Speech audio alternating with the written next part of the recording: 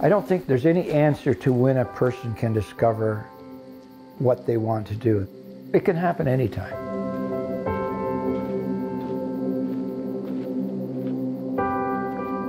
I think when it happens, you should recognize it and you should take action on it.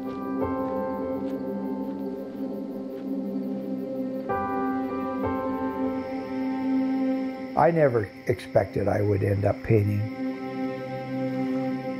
I found something, and that something, I think, basically kept me alive.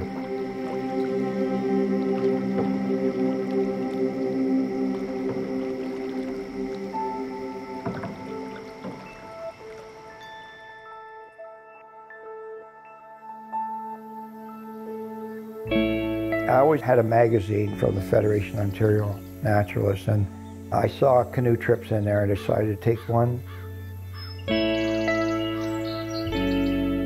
First trip I did was 1979, so I was 39 at the time.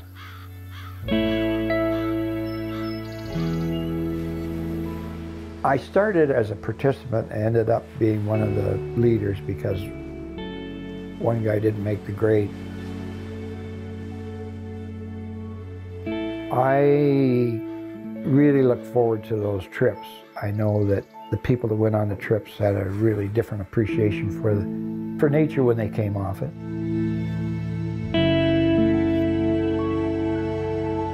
You're just passing kilometer after kilometer of beautiful scenes and colors and the sun striking rocks and coming through the trees and storms and just awesome things.